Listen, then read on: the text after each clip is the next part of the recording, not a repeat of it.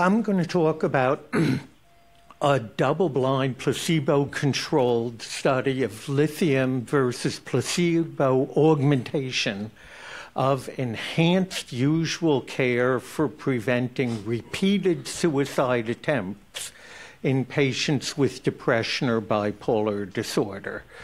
It's a stretch for an RCT.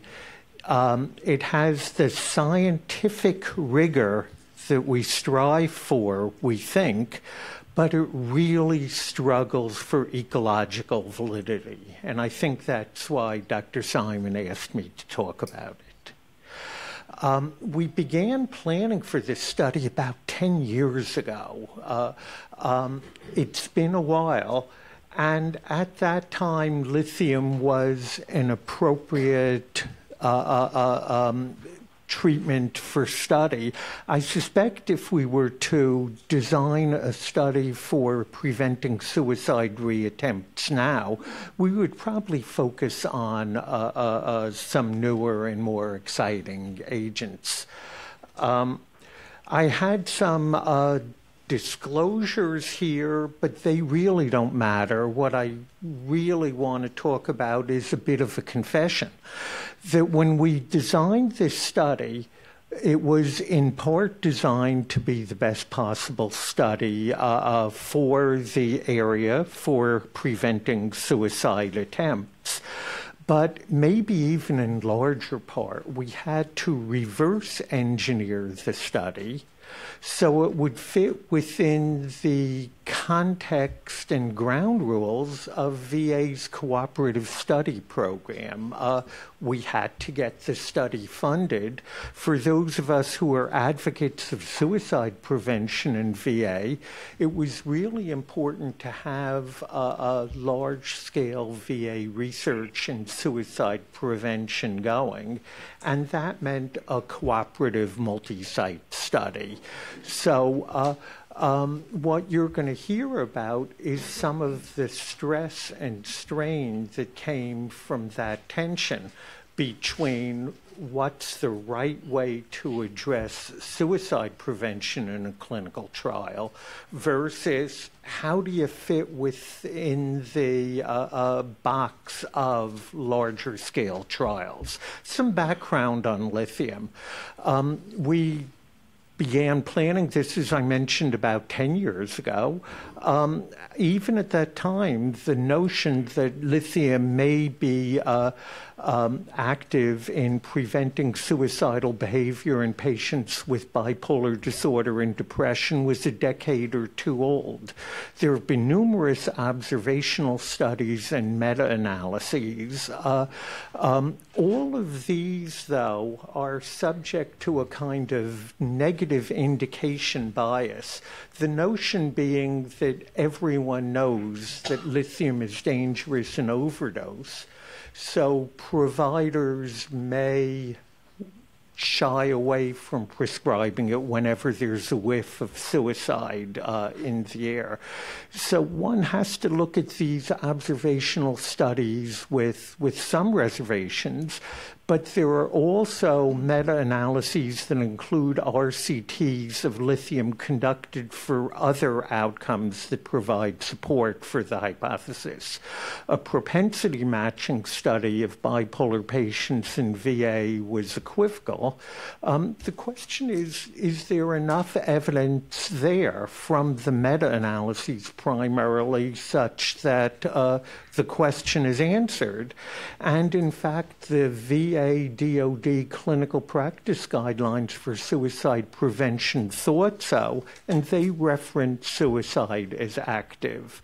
Nevertheless, we were concerned, recognizing the absence of any RCTs conducted specifically to test this outcome, proposed this, and the study was implemented.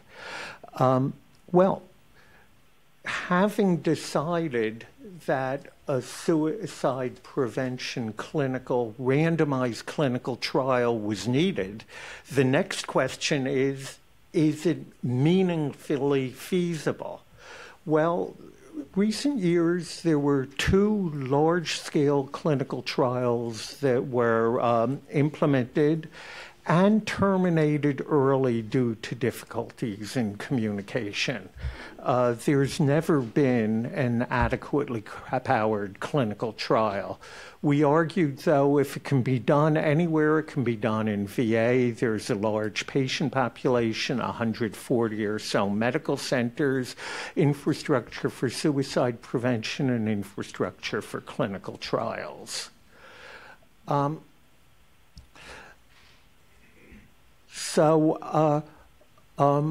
We began the study. The study so far has admitted about 360 people. It's powered to detect a 40% reduction in suicide rates or suicide reattempt rates. The projected sample size is about 1,600, so we're struggling, even with 28 active sites for randomizing. But there are questions about ecological validity beyond difficulties in recruitment. One, and the most fundamental, might be how much of a filter is an RCT for enrolling people who are truly at risk for suicide. Suicide attempts are conditions of behavioral discontrol. Surely getting involved and consenting to an RCT filters out many of these people. Our electronic medical records demonstrated that among those with depression or bipolar disorder who survive a suicide attempt, 15% reattempt during the year. So we powered on that number. The question is, what do we see in the study as conducted? Well, surprisingly, we see about the same number. So far, it's about 15%. Frankly, we expected far higher. The electronic medical record is the electronic medical record, and how an attempt gets in there is vague, even in the presence of a system designed to enhance the sensitivity for detection. But in the clinical trial, at each encounter, every week or two early on, then every month or so later on, we're asking very specifically using standardized questions about suicide behavior. We would have expected that to uncover additional attempts. It did not. It was really surprising and a puzzle to us until we recently took a look at another VA project. We've recently begun surveying patients entering mental health services, really to get intention to treat data with repeated measures looking at outcomes. The goal is to, for quality and program evaluation purposes, take a look at outcomes independent of whether patients continue in care. Well, in that study, we examined attempt rates and found that they really did, in fact, dramatically exceed the medical record rates. Only about half of the attempts reported in these survey questions were actually demonstrated in the medical record. So we now think that the notion that 15% were found in the record and 15% were found in the study is a coincidence, and we're probably dealing with counterbalancing effects. Increased ascertainment from the repeated measures, interviews, and filtering due to the RCT process. Other issues we had to deal with in the design of the study are the inclusion and exclusion criteria. With respect to diagnoses, Most RCTs clearly admit clean patients. Well, the clean patients aren't those at risk for suicide.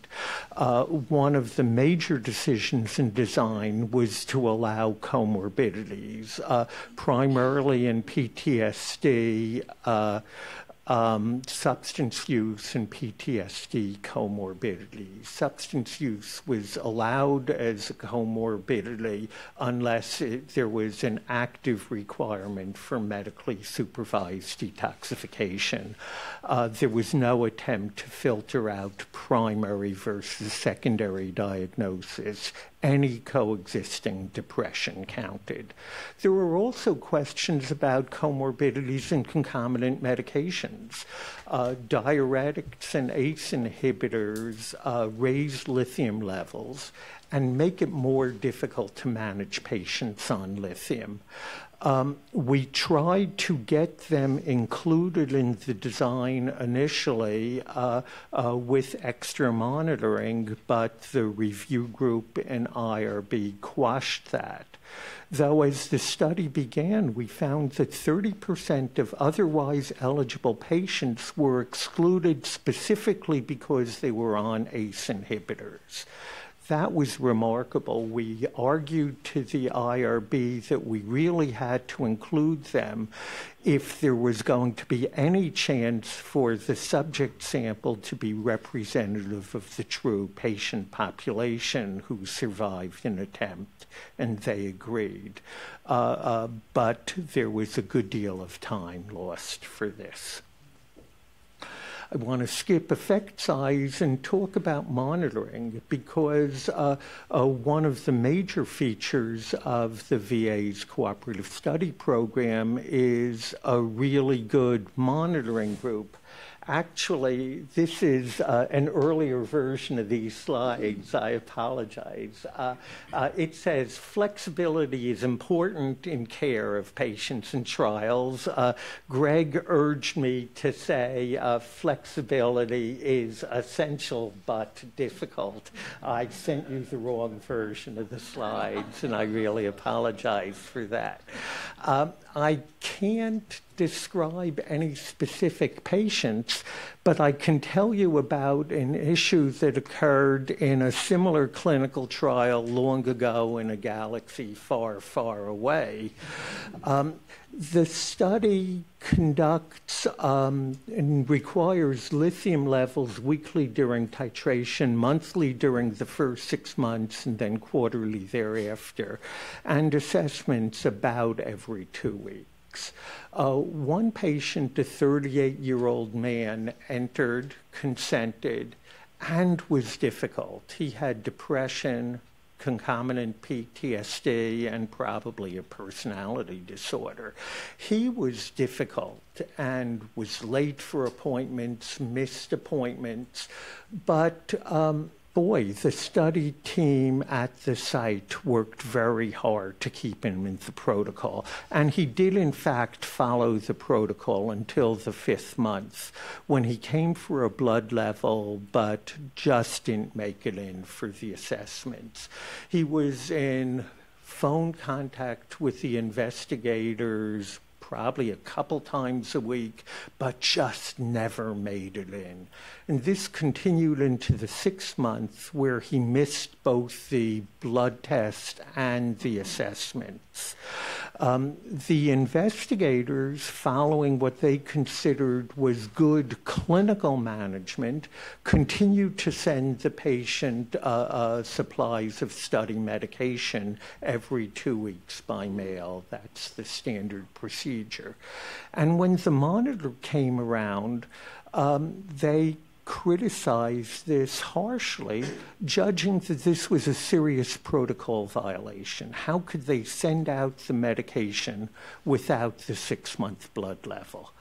The investigator argued that patients at risk for suicide are complex and have trouble meeting protocols, that VA's procedures for clinical care using lithium require blood tests only every 6 months, and that he was following good clinical management strategies by working to keep I was engaged. careful not to say good clinical practice there. He knows the difference between those two things. Sorry, I had to say that. Exactly. And that's precisely the issue. He was noted to have a serious protocol violation. He argued no, he was trying to manage the patient in the best possible way. He appealed the judgment, and what happened doesn't really matter. But the question is, does the protocol fit the patient, or does the patient have to fit the protocol? And that's especially important in a complex and clinically difficult situation like suicide prevention. Thank you.